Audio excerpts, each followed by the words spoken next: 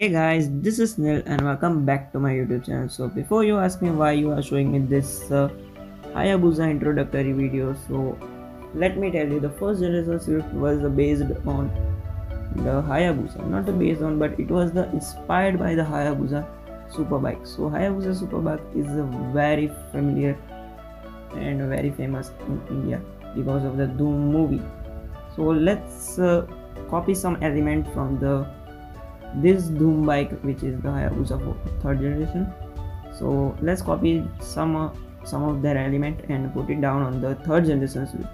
So let's see what we can make here, and I hope you are enjoying the video. So hit that like button and also subscribe to my channel, and yes, don't forget to press that bell icon too.